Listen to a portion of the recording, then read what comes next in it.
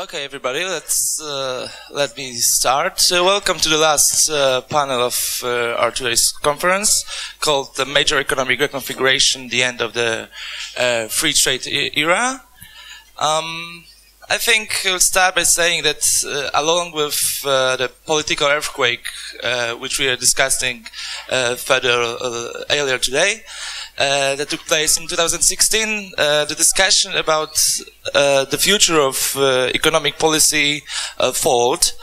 And the hardest hit in this debate was taken by globalization and free trade agreements, since it is believed that they are the ones which accelerate the globalization processes.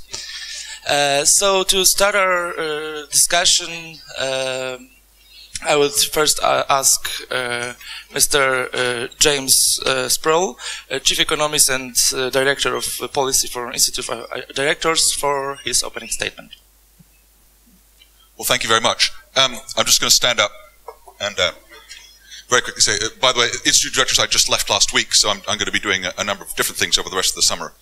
I've put some slides up here, and I realize they're very difficult to see, but if you go to the Free Market Roadshow website, the entire slide deck is there, and you can just download it very easily. So, and I'm not going to look at all of the slides either, because I don't have very much time. Just let's quickly look at Brexit to begin with, because Brexit really is a very, very important thing, and it's a lot about globalization as well. And when people look at Brexit, I think it's very important to remember what a Swiss psychiatrist said in 1969. This is a woman named Elizabeth Kubler-Ross, and she said there's 5 stages of grief, 5 stages of way that people get used to a new idea. And whether that new idea is Brexit or whether that new idea is globalization, it really doesn't matter, but there's 5 stages here. The first stage, and you probably can't read it very well, but that's denial. A lot of times when people see a new thing, they deny it's happening. They say things like, Britain will not leave the European Union. I have news for you. Britain is going to leave the European Union. It may be good, it may be bad, we can argue about it, but it is going to happen. After the denial, people say, they start to get angry. And if you've been looking at social media in the United Kingdom over the last few months, you've seen a lot of anger. A lot of people cannot believe that the UK is going to be doing this. Well, we are. And as I say, it could be good, it could be bad, we can debate that, but it is going to happen. It doesn't matter whether you're angry. You then move into bargaining. And we've seen the beginnings of bargaining. So the EU says it's going to cost Britain 60 billion euros to leave. No, I mean 100 billion euros. And the UK says it's going to cost them nothing. This is bargaining. It's bargaining with big figures, but it's bargaining. When bargaining doesn't work, and if you're 100 billion euros apart, it's not going to work, you get depression. I can't believe it's going to be as bad as it is. And you get very depressed about it. And that's to come. And eventually, you get to acceptance. And how long does it take to get to acceptance? How long is a piece of string? Is it months? Is it years? I don't know. But one thing that Kubler-Ross does say is the first person to get to acceptance is usually the one who's the most affected by it all. So in other words, the British are probably going to get to acceptance sometime before Mr. Juncker does. And the other thing to remember is that the person who starts out denying it eventually does get to acceptance. So it's the same person. So people's views change over time. And I think that views change over globalization, over Brexit, over a lot of things. But people do take time to get used to ideas. So globalization. Now, I am an enormous proponent of globalization. I think globalization has been a great thing. But at the same time, I have to admit that globalization faces some really significant challenges right now.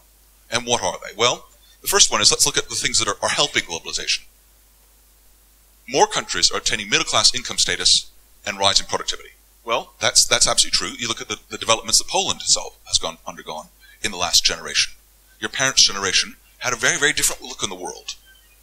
And what's happened now has been very beneficial for all of you. And that's great, and I hope it continues. The internet makes things much, much easier. You can buy and shop and use social media in a way that your previous generations couldn't imagine. Again, you're much more connected. If you want to connect to me on Twitter or on Facebook or on LinkedIn, it's easy. You can do that. You can go back to your rooms tonight, hit that thing, oh, that guy spoke interestingly. It's very easy to do. And trade in natural resources has certainly made people much, much more interdependent than they've ever been before. At the same time, there's some things that are starting to move the other way. Most trade today is not in goods. Trade in goods is easy to measure. Things. Now, whether it's bottles of water, it's notebooks, it's computers, but most things today are actually services, and services are more difficult to trade, and therefore it's easier to stop them. The European Union talks a lot about free trade, but in fact it never completed the trade in services for the single market, because it's hard, because it's complicated, because the French, I wish the French were as good at entrepreneurialism as they are at regulation, because they are world class at inventing regulation. But that's why we don't have as much of that as we would like. China. We've heard an enormous amount about China and how it's grown in the last 20 years. And that's absolutely right. It has. It's grown phenomenally well. Will it continue to grow as well in the next 20 years? My contention is no, it won't. Part of that reason is because the easy growth has been undertaken. Part of that reason is because much of the growth that China has right now is a lot about construction. And it's very easy to push a button and say, construction. It's much more difficult to push a button and say, and make that construction useful. We have robots taking a lot of our jobs, and people are very, very scared of not just people in Eastern Europe taking their jobs in the United Kingdom, but people from robots. And in fact, that's probably a bigger threat to most low-skilled workers than any other. And finally, we may not be as peaceful for the next 20 years as we've been in the last 20 years. Now, we've not obviously had a big war in Europe, or a bit of a war in the Balkans, but no big war. Is that going to continue? I certainly hope so, but it's always wise to be cautious. So let's look at some of the other challenges. This is a graph which, again, you probably can't see all that well. It's called the elephant graph, and it was not unfortunately drawn by myself. But you can see here at the bottom is income percentiles of people. This is around the world, and the number of people in it. And you can see here's people. So people in the top, oh gosh, easily half have grown much, much richer. The poorest people in the world, ones down here, they're still very, very poor. They were very poor. They continue to be very poor. That's not good. It's just there. But if you were in the top, say halfway up the thing, you've seen 70% growth in your income. This is fantastic. But somebody is also losing in all of this. And the people who've lost are the low-skilled people in developed economies. They are here. And they're not happy about it. And they voted for Donald Trump, and they voted for Brexit, and they left their elites in no uncertain terms that they were not happy about the way things were going in the world. So how are we going to make, certainly in the UK, how are we going to make these people happy to make sure that we can all prosper in the future? That's really the challenge for us right now. Now, I've got lots and lots of charts here, which A, you can't see, and B, I don't have time to go through. So I'm just going to go through to different paths of development from here on in. Now, I have 5. 4 not very optimistic ones and 1 very optimistic one. So what are the 4? I have what I call patchy development. This is certainly a very viable scenario. If we look at patchy development, what's a country that's had patchy development? Well, India is a really good example of patchy development. India has great IT services. If the Indian bureaucracy had gotten hold of IT services, you can guarantee that it would have been strangled at birth. There's a thing in India called the Permit Raj, which is the bureaucrats killing everything they get their hands onto. The great thing for India was IT grew so big, so fast, that the bureaucrats never saw it coming. So it grew too big to the point where it was important enough they couldn't kill it anymore. But we can have the same thing here in Europe. You can have what I call Pimpernel development. Now, Pimpernel probably doesn't mean anything to you, but in English language, Pimpernel was a spy in the First World War. And the old phrase was, you see him here, you see him there, you don't see him anywhere. Well, that's Japan. Japan is a very rich country, and it grew very, very fast for a very long time. For 20 years, it's always been just about to grow. You sort of see growth in the future, but it never comes. So we can have that. We can have long-term stagnation. There's no God-given right for Europe to grow. God didn't say, Europe, you will always grow, Africa, you will always be poor. Maybe it's going to be the reverse, and if we don't work hard, we make that more likely. We have what I call phantom development. This is China. A lot of it is about construction, as I was saying a moment ago. You can push a lot of development, and you kid yourself that you're long-term and sustainable. And I don't think it's going to happen. And then finally, you have what I call Piranesi development. Piranesi, for those of you who don't know, is an Italian artist, drew absolutely gorgeous paintings of ruins in Rome and ruins. It's very, very pretty, but it's not growth. It's just sort of a pleasant place to live with no growth. And that, unfortunately, is what Italy is headed for, and what much of Europe, and particularly Mediterranean Europe, is headed for. So let's be optimistic. There's a thing out there which I'm calling the intellectual revolution. The intellectual revolution is the way in which, and IT is the circulatory system. It's what makes it possible, but it's all about knowledge and information, and the way that people use knowledge and information, which is changing remarkably. It's very difficult to say which way it's going to be changing in future, but you can already start to see the way in which people use it to market to all of us, the way in which people use to access goods and services, and the way in which we're going to lead our lives in the future. And the more that we in Europe can grasp hold of this, the better our future is going to be. I'm just going to close on this. This is, again, difficult to see. If you can sort of see here, there's a patch here at the front. That was entrepreneurialism in 2001. If we look at something like the United Kingdom, about 6% of people worked in a firm of less than 3 years old. Today, that number is about 12%. So it's doubled. That's pretty good. The US started at 12%, it's about 18% today. But the other thing you see here is the incredible explosion in these people up here. These countries up here. Huge number of people around the world starting their own companies, getting into the economy, becoming part of that global economy. This is absolutely fantastic. The world's most entrepreneurial country, by the way, is Zambia. Not many people will guess that. And I would say that the reason, of course, if you're not an entrepreneur in Zambia, you don't have a job. But that's called forced entrepreneurship. But in fact, there's been an enormous explosion there. What the problem is, and if you can see these darker lines, those darker lines are the European Union. The European Union tends to be the least entrepreneurial part of the world. And that's a big challenge for us.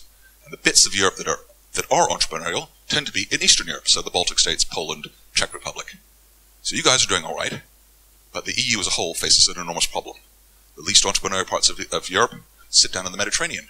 How are we going to get them to start working again? How are we going to get them to start being dynamic? And that is an enormous challenge for us in the next few years. And I think, much more than Brexit, when we look back in 20, 30 years' time, I don't think you'll be able to see where Brexit occurred on a chart. I just don't think it's going to matter enough. What's going to matter for our longer-term prosperity is, can we grasp the opportunities that are out there in terms of this intellectual revolution? Ladies and gentlemen, thank you very much. Thank you, sir.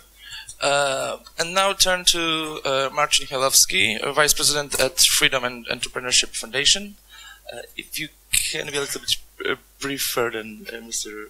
Sproule, I would be grateful. Thank you. Thank you very much. Well, the fact is that I am a political philosopher. I'm a doctor of political philosophy, and what it means is not only the fact that my approach will be a little bit different than the approach of economists, but also it means that I am not a Dr. Strange. So I do not have any special magical powers, and I don't have any kind of magical artifacts, like, let's say, crystal ball. That's why I don't know, I really don't know how the future will look like. But I can give you at least two scenarios.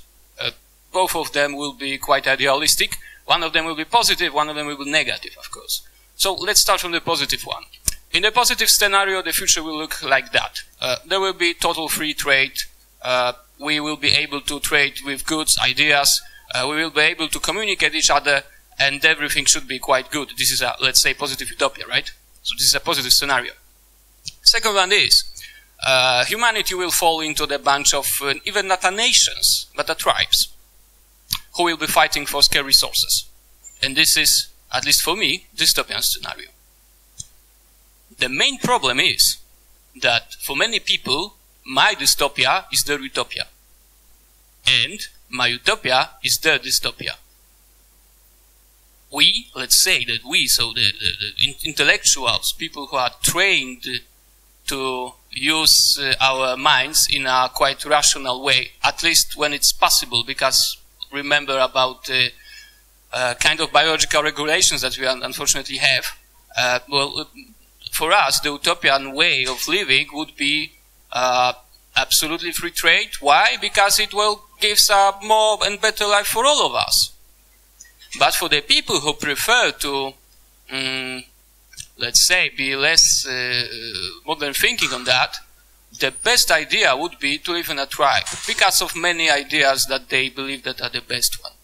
So, when we have the title of our panel is A Major Economic Reconfiguration, I would say that the better title would be, sorry for the organizers, but the better title would be A Major Idea Reconfiguration. Because now, everything that you can see, well, even in the shops, the things that you can buy that are waiting for you on the shelves, you have them because of the fact that some people believe in some kind of ideas. Not only because of that, but this is the first mover for the whole chain of production. This is the first mover, kind of idea. And our main problem today is that our idea starts to losing. Fortunately, we are losing. More rational approach is less attractive, more pro-nationalistic in a bad sense, pro-tribe, and closed. Approach is more and more important and good for the people. They believe that this is good. Why it's happening like that? There is an article, a paper wrote by Paul Rubin. He's an economist, and the title is Volkseconomics. Volkseconomics. What about is it? He writes that every people have his own, sense of economics, and Volkseconomics is a way of thinking about economics that untrained people have. This is, a bunch of superstitions, a kind of intuitions about economics, but this is not an actual science. The problem for most of the time, for most of the time the elites believes that Volkseconomics is, this is a false, this is just a common sense, but this is not a science. This is not a science, it's just a common sense. They tried to apply different scientific approaches. Some of them were good, like Milton Friedman's approach. Some of them were bad, like John Maynard Keynes. But at least he tried to use his brain, at least. Well, unfortunately he failed.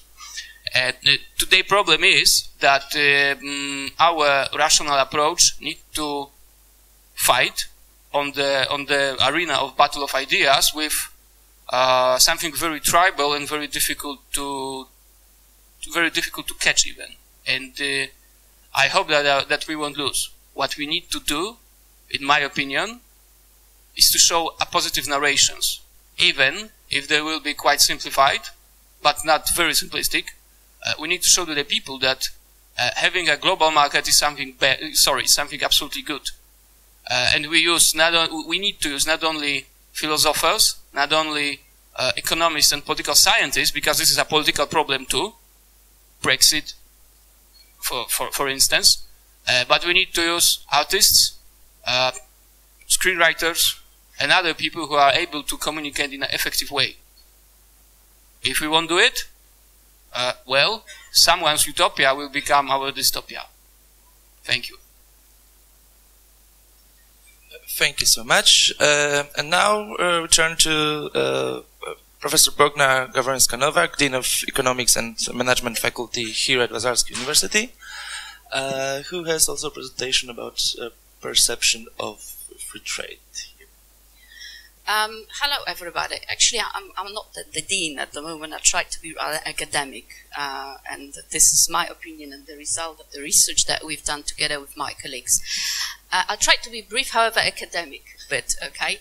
I've done some job recently. I would like to share my experience with you concerning this job. So I was asked by the representation of the Polish Commission to consult the process of the CETA implementation. Therefore, I had to meet different social groups and talk to them. And I was supposed to explain the expected outcomes, effects of CETA implementation in Poland. Certainly, I treat my job very seriously. I prepare all this, CGE models, computation, general equilibrium models, look at the econometric estimations concerning job growth, economic growth, all this for, a couple of decades and so on. I came to Brussels, I met some Polish parliamentary groups, I met Polish people here as well, representatives of different social groups, and I found out that I'm completely useless because they already knew everything, right? To be honest, I didn't even manage, to talk about what comes out from not my research only, but also from research that is, I would say, widely propagated, because I don't know whether you know, but the costs and the benefits of CETA implementation as well as TTIP They have been actually very carefully studied, analyzed, and we've got lots of interesting reports. So that was like kind of, you know, wow, bang for me, yeah? I started thinking that maybe social perception or expectations matter a bit more, right, than what are the facts. And therefore, that's why how I started, in fact, doing some research.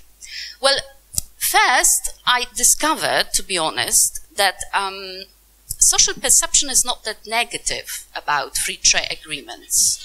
I don't know whether you're familiar with that, but a Eurobarometer started asking in this big survey, you know, concerning what Europeans think about various issues. Started, implemented the first question concerning what do you think about TTIP? Are you against? Are you for? It was in autumn 2014, so not that long time ago. And I found out that, as you may see, or you can't see actually, because probably the visibility is very poor, that more than 50% of Europeans actually are for TTIP, this well-defined agreement. So not that negative. If you look at some groups, right, like country-specific opinions, there are actually three nations that are very strongly against, I would say. Germans, Austrians, and people from Luxembourg. If you look for those that are very positive about it, are supporting this, then you have to look at, I would say, transformation economies. Lithuania, Latvia, Romania, Poland as well. If you look at the tendency in time, you will see that kind of support, unfortunately, decreases. Then my next question, in fact, was, okay, what is the base to formulate opinion, whether I am against or for TTIP or CETA or, okay, those two, in fact, they've been recently implemented, or TTIP not implemented yet, and actually we don't know whether it would be implemented anyway in the future. But I started asking myself questions, okay, what drives these people, you know? Well, and therefore immediately the next question came out, well, how far or how close the kind of opinions are, in fact, to the expert opinion.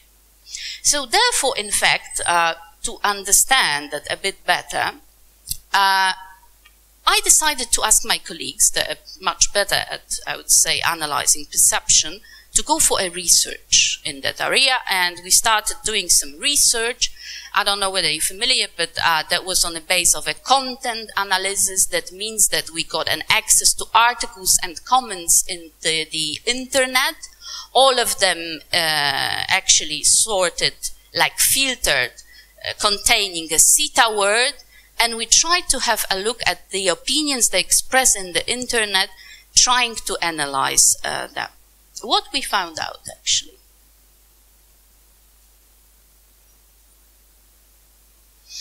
Okay, first of all, the large part of analyzed comments were not completely connected with the CETA in itself. They were, in fact, attached to some articles that are about CETA, but they were like, okay, completely missing the point.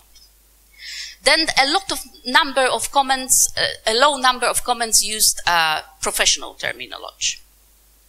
High level of co-occurrence of CETA and TTIP that we observed may mean that, in fact, people treat those two agreements as equal. Moreover, things like GMO, food, and corporations, I would say that kind of subject areas that were extremely popular, and therefore we think, which is maybe not a kind of big discovery, that this is something that causes main threats among public opinion. Then articles, if you compare articles and the comments, right, in the internet, they were a bit more probably merit-oriented. However, I must tell you that when we filtered a part of those contents in order to have a look at them in a bit more focused way, and we tried to concentrate on the ICDS question, then we observed that, in fact, comments sometimes contain a bit more merit-oriented message than articles in itself. Certainly I'm talking about all the articles and comments that were in Polish. Then we decided to go for a kind of expert judgment. We ran an expert panel consisting of 4 experts. They were asked by us to judge the content of the articles and the comments using a kind of classification, 0, 1, 2, 3. All of this just to say whether this is close to truth or quite distant from truth. And I must say that according to that panel, well, again, they found out that the articles are more merit-oriented than the comments. However, well, they were different in terms of the professional occupation, because we had like 2 business analysts, 1 economist, and 1 lawyer. So probably they were a little bit tempted to, you know, judge what they were good at. Therefore, the opinions were diversified. There are some other features maybe that influence their opinions about it. But again, they found quite a number, in fact, 56% of the whole content missing the point. So, summing it up briefly, well, what we found out so far, there was just a pilot survey that we conducted, and we're going to continue under Santander Bank, under funds given by the bank, Santander Bank.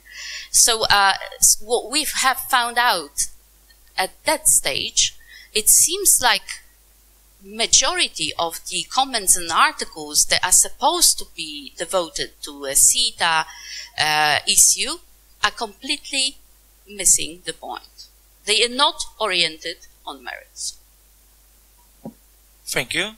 And now, Mr. Aleksander Łaszek is Chief Economist in Civil Development Forum. Please say your opening statement. Welcome, everybody. Much have been already said, but for me the most puzzling thing is that both economic theory and empirical evidence indicates that free trade make us wealthier. So why there is such opposition to it? In my opinion, it's not as irrational as it might seem, because currently benefits of free trade are much more nuanced than they used to be. Why? Because currently it's not only final consumer goods that are being traded, but the trade in services and intermediate goods is the key issue in international trade. And it's much harder for politicians or vested interest groups to protest against, for example, cheaper clothes, cheaper cars, because people want to have cheaper cars in shops or cheaper clothes. They will oppose measures that are banning import of cheap cars. But when we are talking about, for example, accounting services, whether a company that is selling car to me can outsource accounting services or legal services or much intangible things, then people do not grasp how it affects them, but it affects costs of companies that are servicing them. Higher costs of the companies, higher prices for consumers. And now the issue is mainly about these intermediate goods. And nobody likes competition. So accountant firms, legal companies, and all the services are fighting against free trade. We heard a lot about regulation in United Europe, in the European Union. But in case of Poland, we hear that France want to ban Polish truck drivers from working in France, and so on. But despite all these problems, I would like to point that free trade in services, trade in services in Europe is more advanced than in other parts of the world. When you look at the trade openness, that is export plus import, of European Union countries and other OECD members, you see that trade in goods amounts to about 64% of GDP in Europe on average, and 64% in Europe, and 64 in non-European OECD members, and 83% in European Union member states. So, in terms of trade in goods, Europe is about 1/3 more open than other OECD member states. But when we look at the services, trade in services in non-EU OECD members is only 25% of their GDP. In Europe, it's on average 50% of GDP. So despite all these problems and regulations, slowly, but we are pushing ahead with freer trade in services, with a lot of opposition, because consumers do not benefit directly, and these indirect effects are much harder to advocate. And I think that's the main issue, to show this indirect effects and how they affect prices at the shelf of the shop. Thank you so much. And now turn to the questions. I want to ask you, James. You said at the beginning that you are a strong believer in globalization. However, now the way to achieve the goal was doing by free trade agreements. And now the free trade agreements are under siege. We heard what the President of the United States of America said about it, and started doing it. So, in your opinion, what's the best alternative to achieve our aims without free trade agreements? It's often said that we need these free trade agreements, and there's been a lot of discussion in the United Kingdom surrounding Brexit as to whether we'll get a free trade agreement with the rest of the European Union. I certainly hope we will, but I'm not absolutely certain that we will. If we look at what globalization has done in the last 20, 30 years, much of it is trade with the United States, trade with Asia, and we don't have free trade agreements with them. So it's quite obvious that an enormous amount of trade goes on without an agreement, and we shouldn't lose track of that. So it's desirable to have a free trade agreement, but it's not necessary to have one. And so, I've seen various parts of an iPhone, how much of an iPhone is built in China, how much of the intellectual property is designed in California, and the marketing advertising might be taking place here in Europe because that's where the phone is sold. That's a globalized product, and more and more of what we want are those types of products. So I would love to see more free trade agreements, but I don't think it's necessary to see them in order to get globalization. Thank you. And now to Vice President Chmielowski. There was a lot of discussion about free trade policy in Europe on the beginning of the 20th century, the end of the 19th century. Friedrich List, the famous German economist and intellectual father of European Economic Area, said that free trade policy are only beneficiary for strong and well-developed economies. So for poorer countries, protectionism is recommended. And the similar line was taken by Karl Polanyi, a Hungarian economist. So I want to ask you, are they wrong? If so, why?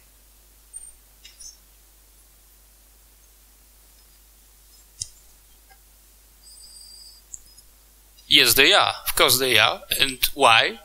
Well, we can see it. Well, yes, Poland economically is Germany, but still we are stronger than we was before we started to, mutually benefit from free trade with them.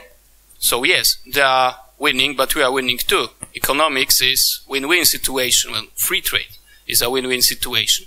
Of course, it depends who wins more and who wins less. But I think that both sides are winning. So yes, this claim that someone need to win, someone need to lose for someone need to win is just well, reality shows that it doesn't work like that. And back in 19th century, almost all countries had very strong barriers and tariffs on the borders. Maybe one of the examples were Liechtenstein, but they were together in one sphere with Austro-Hungary. But this is an example. Well, this is something small. For most of the time, all the countries had their own spheres of high taxes on the borders, and still some of them were getting more and more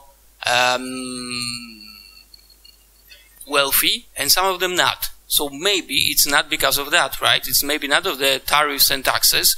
Maybe it's because of the rule of law, like we had in UK. Maybe it's because of, well, less regulatory systems. Maybe it's because of, well, strong civic society, which is also important, because someone needs to, well, wash the hands of the politics. So that's why I believe that he was wrong. Okay, thank you. And now I want to ask Professor Gawrońska. You said about how hard it is for so-called ordinary people to understand international free trade deals. So I want to ask you, because during the debate, especially about TTIP in the European Parliament, there was some representative representing more liberal side of the issue. By they're pointing out that why we have these thousands of pages of supposedly meaningless deriva when we are talking supposedly about free trade agreement.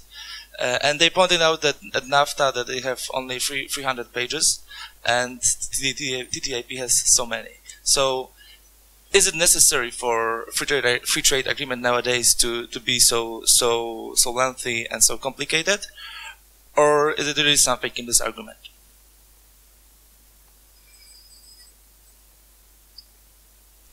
Yeah, my perception, although I was talking about perception, my perception is poor, so I can't see another microphone, but I will use this one. Yeah, well, I don't know if it is worth to be complicated in this contemporary world anymore, so I don't know whether it is worth to have complicated documents, but okay, CETA and TTIP, they're completely different agreements, and they've got many aspects. This is not just a free trade agreement, in fact, right? Because they are talking also about investment. They are pointing out lots of things, so they must be complex, ex definition, I would say.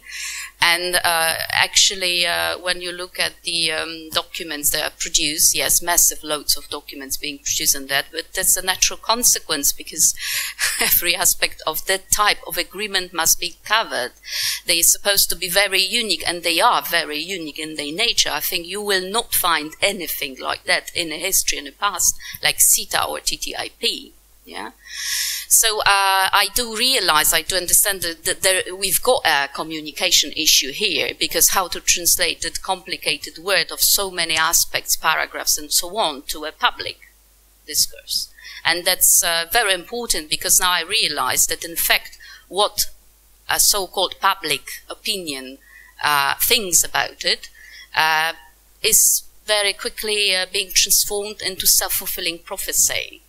So I realized that the one thing is that, well, we can have a look at an objective way, like from the expert point of view, and we can have a look at the positive, for example, average growth rate estimated, right, job growth rate, and so on and so on. But another story is how, in fact, the experts, how they communicate with the public. And I must tell you that I can see, it seems to me, that this is going to be a major issue as well, for example, for the European Commission, how to communicate with the public and how to convince, in fact, people, not convince them either, you know, be against or for, of course, for, but just to convince them to have a look at that in an objective way. And I must tell you that the way that the internet provided discussion is being held, it is so simple, right? And it focuses on so well-defined issues that have got labels immediately ex ante, right? So it is very hard to communicate, and I believe that, I don't know, I don't have a kind of ready-made recipe how to, communicate, but I'm completely positive and sure that the positive message must be given, because, well, for example, when I was talking to people about investment to state deputy settlement, that very controversial issue, yeah? So lots of people think that this is a kind of biggest threat, for example, under CETA agreement. But in fact, in a CETA, this is a unique solution that it's got a kind of unique features that are so objective. I mean, everything that you can complain about, if you look at that kind of procedure in, for example, TTIP, that has been sorted out. It's been solved in CETA. Nobody knows about it. It seems like that. So I believe now, although it sounds, even for me, being macroeconomist, that I'm talking about absurd here, really, but it seems like convincing people is probably the most crucial question here. Okay, thank you. Now, also following the ideas of the new president of the United States, the new administration in the U.S. and also British government after the Brexit vote said that they're going to be negotiating free trade agreements, but Trump administration said that instead of going into multilateral agreements, they are turning into bilateral agreements. Mr. Łaszek, can you tell me, do you see any differences between multilateral agreements and bilateral agreements? Are they going to be beneficiary for the US or Britain in that matter, or not? Of course, more free trade will be beneficial, but when we are switching from to bilateral trade agreements, it means that trade with different states will be subject to different regulations. So again, it will be much more complicated. And you said that, quoted that free trade is beneficial for stronger. Of course, that's not true. And when it comes to free trade agreements, it's more beneficial for smaller, but not for smaller countries, but for smaller enterprises. When you are Apple company, you don't need free trade agreement to have your lawyers in China and go through their regulation. But when you are a small enterprise, it's much better to be in European Union and have European regulation with all its drawbacks, but it's still easier for you to make business in other European countries than have lawyers in each other country and try to get through their regulation. So these not bilateral, multilateral trade agreements offer simpler regulation and simpler access for smaller companies, and thus greater scope for growth, greater scope for specialization, and these are the main sources of economic growth, specialization. Thank you. Now I want to ask the audience for questions. Is there a chance for someone to speak up? Yes, please. Thank you. Mr. Sproule, I have a question regarding the elephant graph you have shown. More specifically, I'm curious as to what policies you suggest in order to alleviate the dip that the working class of the rich countries has to suffer. What do you suggest?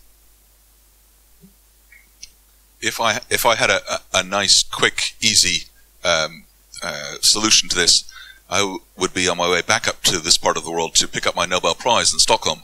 So I'm afraid I don't have a nice, quick, but there's certainly ignoring that problem, ignoring the concerns of those people, does lead to a degree of frustration, and we've seen that. And I don't think it's confined to the United States or to the United Kingdom. I think it's felt across, in Germany, it's felt in France, it's felt, it's a very common across all developed economies. And the politicians who come up with the solutions to that are going to be very good and very popular. The key, if you don't want populism, if you don't want a Marine Le Pen, is to find effective solutions to that. Because if you don't find them, that is probably one of the things that's going to become more prevalent in your economy.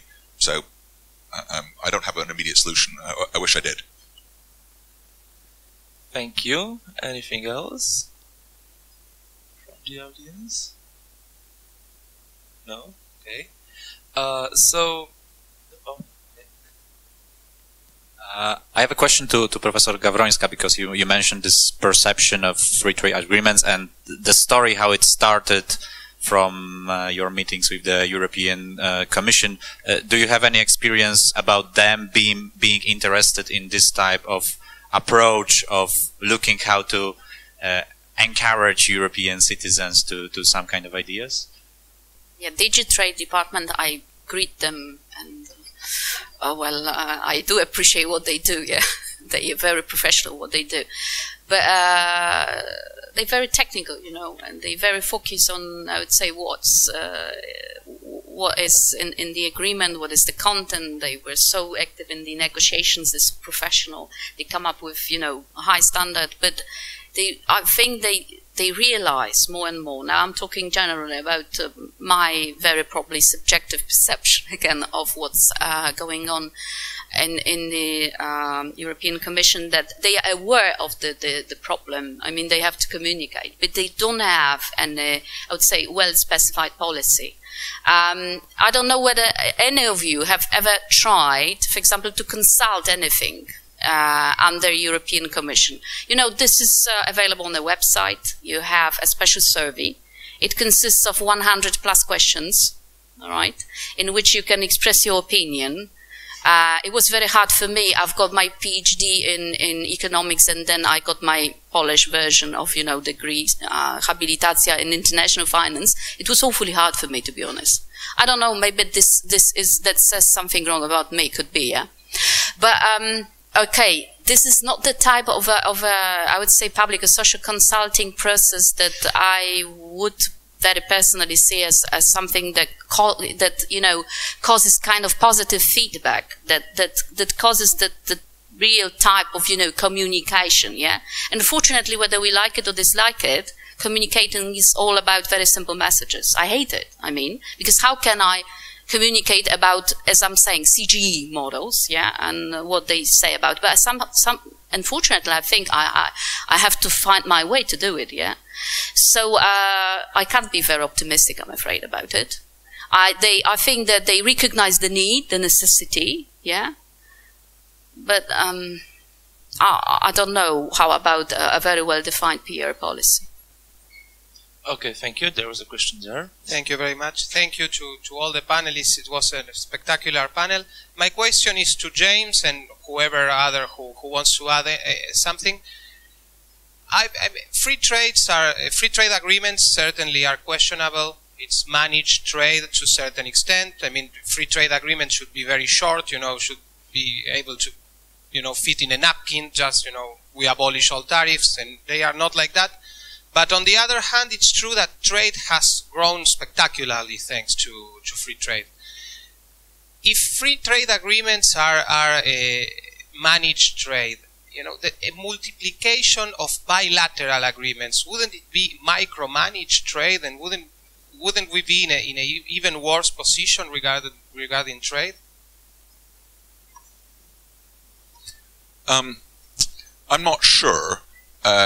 One of the problems right now we have, certainly looking at the EU, is that it's so difficult to achieve trade, to achieve consensus amongst the EU, that the good becomes the enemy of perfect. And so, because we can't get perfect, we don't get good. And that's a real problem. I think it's, in some ways, that what we should be looking for is establishing, say, standards in data protection, for which nobody really has an answer. So it's easier because there's no entrenched positions. And if we could get that, say, if the European Union and the United States could get an agreed standard on data protection, that would be enormously beneficial to what I've called the intellectual revolution, but to companies that use data and how they do that. And because there's no established groundwork there, what you establish will quickly become the global standard, and that would be very good for both European companies, American companies, but also Asian companies. Rather than trying to bang away about agricultural products, which it's almost impossible to get agreement on, or get the French to agree that their people actually like to watch American films, and the French government seems to think that they shouldn't be allowed to. That's very hard, and you just create an enormous amount of blockage when you try to go for that sort of thing. I can add something to that. Right? That sounds a little bit like an ideological question now, you know, because it's whether you believe or not in returns to scale, right, and commonly recognized standards. If you even read, I don't know, the latest works by Krugman and what he thinks and what he says about the regionalization in the very negative sense, right, the bilateral agreements that substituting multilateral ones, yeah. So this is, after all, I think, very discriminatory, and it's got a kind of negative effects finally. So, well, I think that whether we like it again or dislike it, globalization is happening. And therefore, now turning into the phase of like redefining slightly the way you agree about the trade and so on, and like neglecting this possibility to have a kind of, you know, really wide, broad approach, I think it sounds a little bit against this tendency, no matter what the politicians think and say. But this is, you know, like my opinion. Thank you, gentleman there. So. Rafał Trzaskowski, Civil Development Forum. I have one more question on the elephant graph, because I'm not entirely convinced that it explains the rise of populism. So another question to Mrs. Sproule. When I think about the rise of populism, three countries pop up in my head. It's Poland, it's Turkey, it's Hungary. So, and these are three countries that actually benefited from the trade reallocation that caused the elephant graph in the developed world. So I do you think that these are just totally different causes, or can you elaborate? Yes, those are actually good countries to, because they are the counterfactual examples, absolutely. And to be honest, I hadn't thought of those countries in looking at this. I think that elephant graph is, I would never say it's the whole explanation, but it's certainly an explanation for, particularly in the United States and the United Kingdom. Poland, Hungary, and Turkey have not achieved the same degree of wealth that the United States and the United Kingdom have reached, and therefore there's not the same frustration amongst those people. So I think there are clearly different drivers in those cases. And, you know, the Turks, I think it's more to do with Istanbul versus the countryside. And Hungarians and Poles, I'm not as familiar with what the driving forces are. So I think you put your finger on, there can be a variety of drivers, but I think this, for highly developed economies, this is probably one of the basic explanations. Okay, thank you. And last question, I believe, if is anything else? Yeah, please. My name is Tomasz Pracki. I would like to ask you about the Brexit, because Brexit means leaving the United Kingdom. Yes, leaving Europe by the United Kingdom, so by England, Wales, Scotland and Northern Ireland. What happens if Scotland and Northern Ireland leave United Kingdom and want to come back to the European Union? Could you please comment on this? Because I think it's quite a plausible, possible scenario. Yes, there's certainly been an enormous amount of debate about this in the United Kingdom. And as you realize, there's a general election campaign going on at the moment. And the Scottish National Party, which did extremely well in the last general election, there's 55, 56 parliamentary seats in Scotland. They won all but 3. The general consensus now is they will not do as well, and that the high water mark and push towards independence by the Scots is probably on a downward slope now. Obviously, it could increase in the future, but for the moment it seems that the threat of that is past. But taking your question, and what happens if Scotland, and I don't think Northern Ireland would break away without Scotland, but if Scotland and Northern Ireland were to break away, I mean, they might. That's absolutely true. They might in the future decide that England and Wales were not as prosperous as the future. Personally, I would caution the Scots. I think that small countries within the European Union often get bossed about, and the idea that you get to say your voice and your voice gets paid attention to? Well, talk to the Irish. Talk to the Irish about what happens when you say to them, I want to default on my bonds, and the Germans tell you that they would prefer you to have debt that lasted 60 to 70 years instead. And your voice doesn't matter. So it's a difficult thing. I think the Scots face a difficult decision. I think actually the UK has been very, very beneficial to the Scots. They don't always appreciate it as much as I believe they should. Thank you. Anything else? No. Okay. So I have this maybe last question for Mr. Chmielowski. How should we address the issue of free trade and the benefits coming from there to earn wider audience, to reach to the people who are now against it or reluctant about it?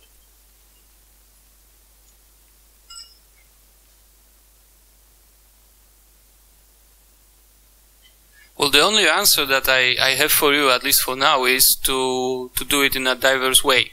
To have more than just one channel of doing that, and to do it, well, by different people, by different, well, maybe local authorities, so call them like that, well, natural elites.